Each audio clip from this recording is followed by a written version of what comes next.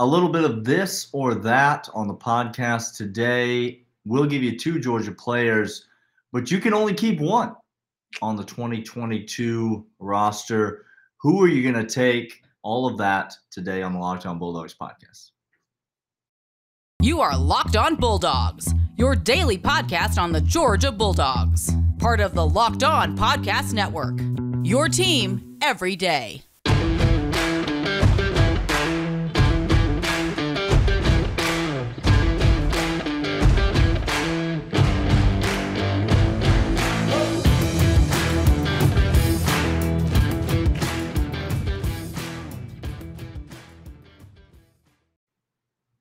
Hello and welcome to the Locked On Bulldogs podcast. I am Daniel. That is Clint, and we're back together. Yes, sir. Another week of shows. Feels good. Does. Feels right. Feels normal. Feels natural. Clint has been doing some traveling, been under the weather, so he's going to be muted for half the show today. Look, a lot of the Yankee hate will be very glad to hear. The voice is not the best. The allergies have taken over the eyes. And all you Yankee haters are going to be loving life. This is going to be a Southern draw that I don't have type podcast for a little bit. But if you follow, ask you a question though, Clint. What about that Alabama thing in the background there? Did you see that? Just one more time. What about that? One more time. There is no mullet on the back of the A, and this is a World Series trophy. So looks like that is what it looks like. That's what we're trying to say. That's what we're trying to say. Hey, if you follow us on YouTube, thank you so much. Subscribe, like, get those notifications, ring that bell. If you're over on anything that has to do with the audio side, subscribe, leave us a 5-star rating and review. Get this podcast to your listening device, following us on Stitcher or Apple Podcasts, wherever you listen to. And we are part of Locked On Atlanta, part of the Locked On podcast families. Proud to be doing so. Today, we are talking this or that, and here's what that means. Daniel and I are going to take names from this roster, and we're going to give it to the other person, saying you can only get with this. And if you're showing your age right now because you're singing the song in your head, well, welcome. This is what get a little bop. Sorry, executive producer intern Michael. Do we have the rights to play the song? Play the song. No, we do not. We do not. We do not have the rights. Intern Michael fails us again. We've not yet acquired those rights. No, we haven't. No. We haven't. Actually, no one has the rights to it. I'm not even sure those rights are still exist. I'm not even sure that's still a thing. But we're going to give each other names. We're going to talk about if you can get with this or you can get with that. You can get with this, name one. You can get with that, name two. Should I give a for example for the people just to help people understand what we're talking about? So if we were the University of Auburn, yes, we would be asking questions like, you can get with this, Bo Nix, or you can get with that, TJ Finley. And if you were Auburn, you would say, well, if I can only keep one, let me think real hard about it. Bo Nix, you may leave, and we'll keep TJ Finley. Which, by the way, what a poverty situation that would be, to have to choose between. I mean, that's like saying, do you want me to punch you in the left eye, or do you want me to punch you in the right eye? That's not a great situation either way. But by the way, really quick, you know who's going to lose out on this scheduling change in the SEC the most? Auburn. They're going to have 3 constants every single year. It's going to be LSU, Alabama, and us every single year. Cheers. I'm not even mad. I think if we've learned anything from the comments over the last couple of days, it's that the SEC is much weaker than the West. That's what I've heard. And so what it is that the strength of schedule. I've lived in Las Vegas. I can tell you for certain about Southeastern Conference football, because if there's one thing people from Nevada know, it is Southeastern Conference football. So can I just again, Daniel and I lived on the West Coast. I grew up on the West Coast. Let me tell you, football is poor out there. We're getting behind ourselves. Sorry. Let's do the names, Dan. Let's do this or that. This or that. So let's start with the quarterback position. I'll give you a softball to start, and I'll say you can get with this, Brock Vandegrift, or you can get with that, Carson Beck. You can only keep one for the remainder of their Georgia career on the roster, Clint, who are you going to take? Look, this is going to sound just ridiculous, and I'm sorry because no, I'm really not. Actually, I don't apologize for much. Every time he says he's sorry, people, he means absolutely nobody. He means screw you. I am not that is a precursor to I hate you and all that you stand for. Give me Carson Beck for the rest of his career at UGA. I was nervous you were going to go the other way. No, sir. I want Carson Beck. I want the guy who's been in the system more. I want the guy who I think has a bigger ceiling. I want the guy in which George Pickens said, I want that man throwing me the football at my pro day, in which I want to go make millions of dollars and showcase my talents. I want him throwing the football to me. Oh, that's interesting. So, yeah, and I think Brock Vandagriff, look, it's yet to be seen, but I think others who might be coming into the program, hint, or those who are already on campus will outduel him for any position going forward. Daniel, what about you? Would you rather have Beck or Vandagriff? Yeah, I go with Beck as well. I think that's the right choice. I think what he showed at G-Day shows me progression. And at the quarterback position, that's what you want to see. Under Todd Monken in the offense, you want to see progression. You want to see the rock being pushed up the hill, so to speak. Brock Vandagriff, I think he's got a ton of potential, but if I'm going to have to choose one P word, I'll go with progression instead of potential. So give me Carson Beck. Absolutely, all day, every day. Hey, we're going to come back. We got more names to go through. We're just going to do rapid fire, go down this roster. But first, I want to let you know about Rock Auto. Rock Auto is the best and fantastic full mustache. It is the full mustache, y'all, of auto parts. All the way across. Look, it even gets that weird connection. Like, it gets that line all the way to the other side. It doesn't dip down like some half-breeds who can't do that. You didn't know hair could grow right there. No one knew, but it's the full mustache of auto parts. It's foreign or domestic. Whatever car you have, you're going to get the best, reliably low priced, sent straight to your door without having to go get shanked at some shady auto parts dealership, auto parts store that sticks to the floor every single time you walk on it.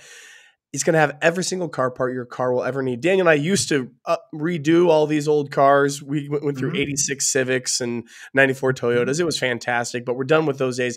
But all of the car parts that we used to do came from Rock Auto. Head over there right now in the How Did You Hear About Us comment section. Type in Locked On. It helps us, helps you get the right part at reliably low prices straight to your door. That's rockauto.com. All right, Clint, you're up. Let's go with the next two names on the list. You can only keep one, but maybe both would be appealing. All right, so I'm going to go actually much has been made about this offensive line. I think two groups of this. Well, we have a transfer portal problem, Clint. Offensive linemen are leaving the program in droves. I'm sorry, we are not going to talk about the comment section on YouTube. No. We are going to talk about the comment section. Y'all keep giving us content that is gold for days. Thank you all for doing it. A transfer portal problem? It's really a culture problem under Kirby Smart. Do you remember Tyke Smith? Do you remember Eric Gilbert? Do you remember these people who are transferring? Talent is seeping out, leaking out, Daniel, leaking out. What about the tackle who put his name in the portal, went out and saw the world and came back to UGA? Oh, interesting. That's a problem. It's a real problem. Thanks all for YouTube comments. Turns out not everybody should hit that send button. You should hit edit. Okay. So offensive line, defensive back, I think two of our stronger groups this coming year. I think they're incredibly strong. I think this offensive line. So I'm going to go to the guard position, Daniel, because guard might be if we're going to use kind of the weak chain in the armor. I don't know. We'll debate it later. But you can get with this Tate Ratledge, or you can get with that. It's just flowing. That flow. It flow. That slaps. Tate Ratledge or Warren Erickson. This or that? Tate Ratledge or Warren Erickson? Listen, Warren Erickson played well last year. He got some flack. He caught some heat at various times. but I thought he played admirably last year. I thought he played really well on what I might remind you was a national championship winning team. I don't know if you know who won the national championship last year in college football, but let me remind you, Hark, it was the Georgia Bulldogs. Interesting. National champions, and Warren Ericson, big part of that. Now, that being said, get him out of this program because I'll take Tate Ratledge. Because Tate Ratledge nasty, Clint. He nasty, okay? You understand? It's not just what's coming off the back of his head. It's what's coming out of those pads. It is the full ticket of athleticism and like that grittiness that you need, particularly from an interior offensive lineman, Clint. We've seen it many times at various times throughout Georgia players' careers, but Tate Ratledge has got it, and Georgia fans were deprived of seeing him last season. Yep. But I really expect huge things from this young man. So give me Tate Ratledge all day. Y'all, I know we don't like talking about this, but there's a man who walked on his tippy toes because his Achilles was so shortened by the calf structure of his muscular skeletal system, who played guard at UGA, who just hated people and wanted to bring them pain. Okay? That same exact feeling is in Tate Ratledge's bones. Yeah. He is nasty. Y'all, he going to be healthy. He going to be here. You don't wear that hair without backing it up. I'm telling you right now. Okay?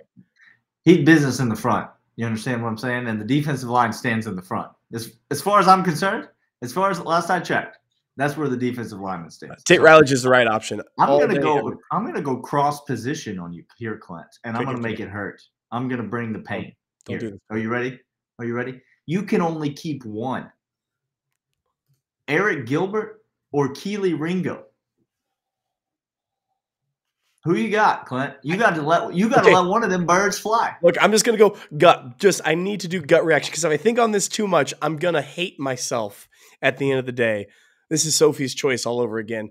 I'm keeping Keely Ringo.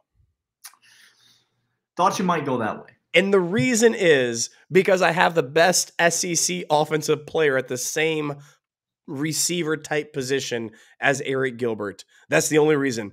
So I'm going to go Keely. He won us. It's iconic. Maybe it brings me a little assurance that he was the one in which solidified the national championship, and he is a stud. He's an athletic freak over there. I'm going Keely Ringo. What about you?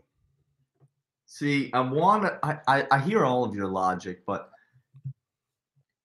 we're just at an all-time stock high on Keely Ringo right all time. Now. You're like you just said, all-time high. And so I worry that I'm buying high and might be selling low on a guy like Eric Gilbert because I told you on the Tight Ends podcast, Clint. I think there is now somebody jumped in the comments once again and said I disagree with you when I said there's a chance. I didn't say that this is what I think is going to happen, but I do believe that there's a chance that Eric Gilbert leads this team in receiving, and that includes All-American Brock Bowers.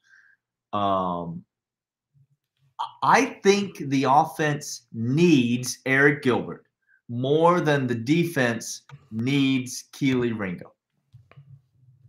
So I'm going to keep Eric Gilbert, and I'm going to let Keely Ringo fly. I know the corner's going to be a big struggle. We got a lot of young players. Big struggle. They're going to have to learn on the fly, but that's what I'm going to go. I don't hate that at all. Hey, one more before we go to break and come back.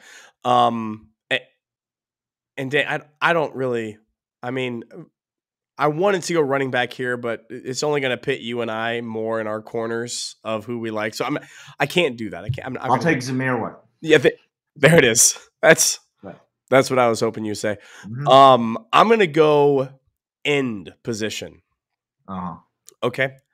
And I'm going to give you can get with this, and remember I said end. I'm going to give you Chaz Chambliss or MJ Sherman. And that's for the rest of their Georgia career? Rest of their Georgia career. You can get with this, Chaz. You can get with that, MJ Sherman. It's tough because neither of these guys, we've seen the full capability of what they've got. That's right. In the tank. That's right. Chaz, one more year of Robert Beal led this team in sacks last year after not really producing for 3 consecutive seasons. That's right. So it's not like it can't be in there just because we haven't seen it. MJ Sherman hasn't had a ton of opportunities. He's going to get those opportunities this year. Chaz Campbell's also going to get those opportunities this year. I think I'm going to take MJ Sherman, Clint. I hate to let either of these guys go because they are two – you want to talk about that P word potential. These are 2 high potential guys. Could be 2 fixtures on the defense for the next couple years. I hate to see either of them go, but I think I'm going to keep MJ. I'm going Chaz on this one. This is the first one we disagree on. I'm going Chaz. I've seen enough, and I think we have enough edge rushers. I think MJ is more in that line of a rusher. I think Chaz can drop back. I think he could play off the ball. I think he could take his hand up and cover the tight end. I think the kid's got some fire into him. So I'm going to go Chaz on that. We got more names that we're going to do this or that on right after Daniel tells you about BetOnline. Well, BetOnline is your online sportsbook expert. Listen, we talked about betting yesterday on the podcast, and if you like to bet, BetOnline is the place to go. Go there right now. Make a deposit, enter the promo code Locked On, and you get a welcome bonus on your initial deposit. That's free money that they give you with which to bet. They do that for us because they are the official sportsbook partner of the Locked On Bulldogs podcast. That's why we talk about them so much, because we trust them. We think that you should as well. So go there right now. Whatever sports you're into, whether it's golf, tennis, basketball, baseball, cricket, lacrosse, football futures, Heisman odds, whatever you want, BetOnline has got it. And all the of brothers it are arbitrarily right now hitting the Stetson Bennett for Heisman campaign again.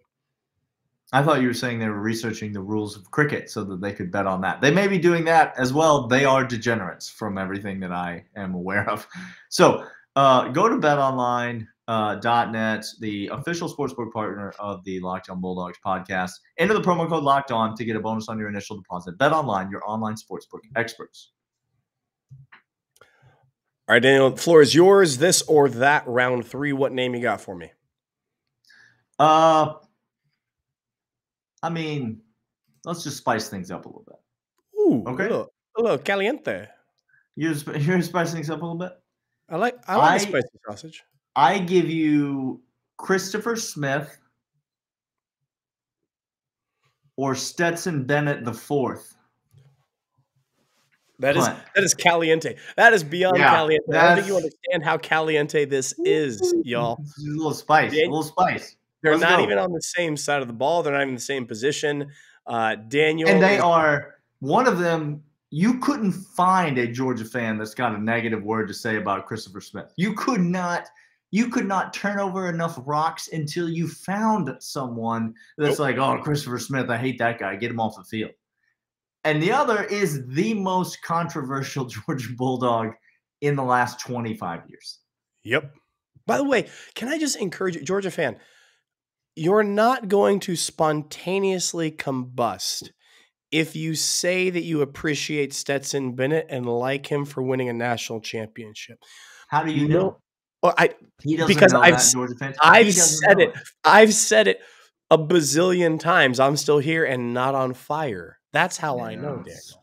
That's a fallacy. That argument it's a straw man argument. It doesn't apply to everyone. You know, it's like the guy who has this really, really attractive girlfriend, and you're like, oh, I bet she's just with you like out of pity. I bet she makes fun of you to all her girlfriends. And the guy's like, I don't care. What? Are you dating her or am I? I'm here with her. What? I don't care. You're saying it's okay for us as Georgia fans to date Stetson Bennett. That's what I'm telling you all. This is exactly the takeaway that Daniel has proposed to you. Okay. No. Okay. Who you got? This or that? This is caliente. Christopher Smith is one of the best, and I say the best, and I'm not hyperbolic, one of the best coverage safeties in the entire college football landscape. Y'all? That's objective. That is objective analysis, not from us. No. But from NFL scouts. Yes. From people who actually get paid to have opinions on these types of things. Talk about a Devontae Wyatt-esque ascent in the draft. Christopher Smith, keep your eye out on.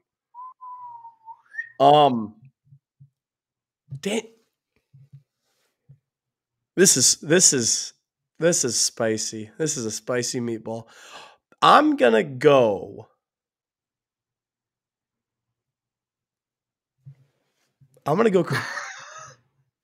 Give me Christopher Smith. Give me Christopher Smith. I'll take the 3 other quarterbacks. We'll see what we can do. He's one of the best coverage safeties in the entire league. I think this DB group is going to be exceptional. I think we're going to lock down passing plays. I think that's going to be incredible. And I think, as we've seen with Todd Monken and his system and the coaching, give me Carson Beck another year. Give me somebody else in the system, and I think we can do something with it. If you pose those two, it has to be Christopher Smith. Yeah, I agree. And that is not me disliking Stetson Bennett or disrespecting Stetson Bennett, but I do think you look at Christopher Smith's backup, whoever that might be on the depth chart. You move some pieces around, and all of a sudden Tyke's playing out of position, and this guy we're trying to slot in, and we got this guy moving around. And then you look at, again, it's G-Day, and the only actual live game action we've seen from Carson Beck, might I remind you, has been horrifying. You don't need to remind me. It's been an abomination. You don't need to remind me. I remember it perfectly clear. But based on what we've seen from G-Day and what we've seen in terms of what we hope the progression would be with Carson Beck, I think the drop-off might be less between Stetson and his backup. I'm sure none of our listeners will have any opinions about this one for the comments, and so we will just leave it at that. Clint, you want to run this back tomorrow? We're gonna keep this thing going for another day. We just run this. I got more names I got to give you. I got more names, and I also got a little spicy take on this as well, because now we might put this into another episode. But Daniel, with the new schedule coming out, and maybe 3 every single year scheduling in the SEC for Georgia, I'm going to ask you, possibly on next episode or the episode after, what 3 schools you would want to keep this or that style on a schedule every single year for Georgia. I like that. I'm going to ponder it. I'm going to ruminate on it. Please do. Let's meet back here and discuss it. Let's do it again. We'll do that. All right. We'll see y'all then. Lockdown Bulldogs podcast here on the Lockdown Podcast Network. See you.